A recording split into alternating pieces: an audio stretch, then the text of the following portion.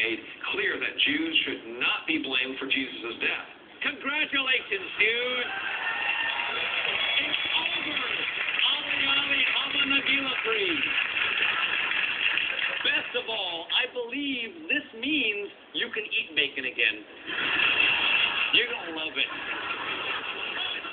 On a related subject, I am grateful for my faith because it helps me grapple with the big questions. Like, what happens after death? Is there a soul?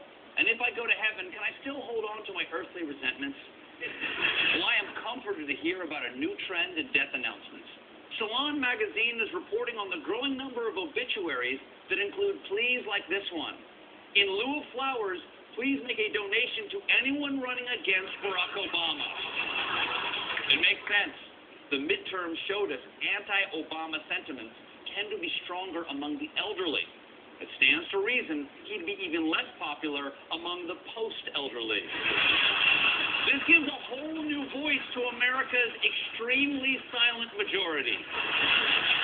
Now, a funeral is not only a time for quiet contemplation of our mortality, it's also a chance for the deceased to take advantage of their loved one's fragile emotional state to push their pet political causes.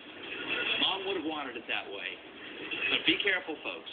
Before you make a donation based on one of these anti-Obama obituaries, get proof the person died in America. Demand to see the long-form death certificate, the one with the raised seal.